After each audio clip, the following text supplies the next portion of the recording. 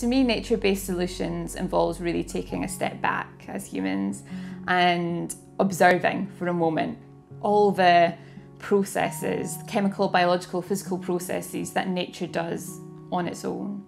And it's gaining an understanding of those processes and thinking, how can we use these to our advantage during this period of climate change? And how can we enhance these processes in any way? It's taking what nature already does, understanding it, and working in harmony with those processes. Hi, I'm Celeste. I am a PhD student and I research the transport and transformations of carbon from source to sea. The second I step outside now, I can't really just not think about some of the science behind it. I go outside and I think I just notice the connections between every living thing slightly more, because when you're researching carbon is in every living thing. So when we think about carbon moving, this can happen in many different ways. A leaf falling from a tree that contains carbon, transported through a river, that can be broken down and degrade. It might be buried and sink to that sediment and actually be stored as carbon there. When you have a tree, carbon is stored within that tree. When you fell it, carbon is still stored within the wood, but carbon can also be released into waters just through runoff. So the work that I do is a lot about understanding the carbon cycle, carbon movements in transport, but it does have practical applications as well. As I'm looking at carbon transported from areas of forest to Scottish sea lochs, it really links up to our global drive to increased tree cover and to afforest parts of the world, and it's something that we have a drive for here in Scotland, absolutely. But you really need to plant the right tree in the right place here, because previously we have planted trees in areas such as peatlands, and we now know through further research and understanding that this has been very detrimental to our carbon stores. Peatlands store incredible amounts of carbon on their own.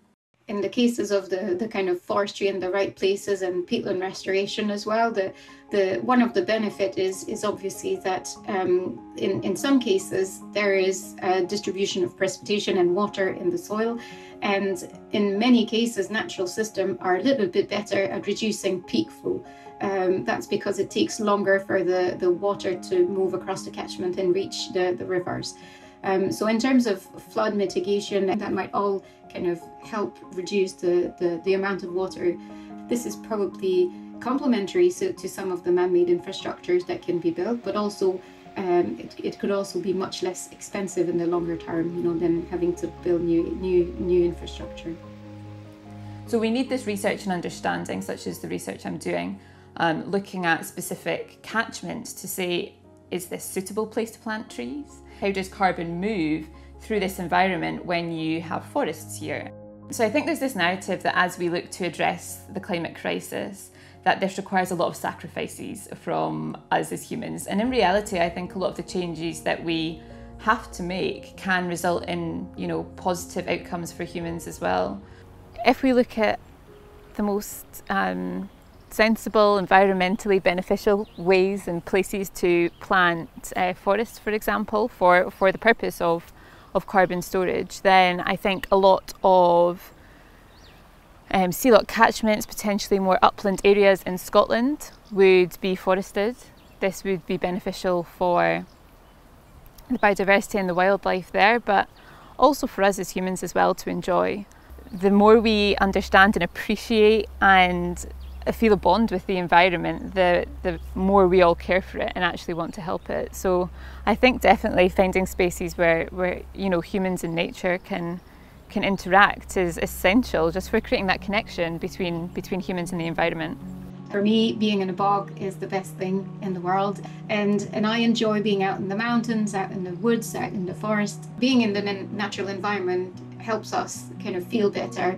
You could call them something like the natural health services that nature provides, and just as some of the other ecosystem services that are provided, I suppose these are the ones that would relate to how people feel when they're in nature. Instead of think of what we're losing, is think of what we are gaining as we make these changes. What positive impacts come as a result of changing certain parts of the environment or changing certain things in our lives. There is no solving the climate crisis without solving the biodiversity crisis. When we have a healthy earth, this is represented by other things flourishing. This is represented by nature flourishing. In many cases, the destruction of natural habitat that leads, or the fragmentation of natural habitat that leads to the loss of species, is also the same destruction and fragmentation of habitat that will reduce the capacity of the natural environment to help us with fighting climate change, whether it is through the sequestration of carbon, the mitigation of flood, or just the natural resilience that's built into the natural world that we're losing when we destroy these ecosystems. The nature-based solutions are exceptional at tackling all of these different aspects at once. So this woodland's filled with deciduous trees, and it's got a mixture. We've got some oak trees, some birch in here as well. The older and larger the trees get, the more wildlife might be here as well. So often in this forest you can find lots of red squirrels scurrying up trees. This is the kind of woodland that it would be amazing if it was planted in different areas, over wider spread areas, next to monocultures, so we have that diversity and the links for wildlife to move from one space to the other.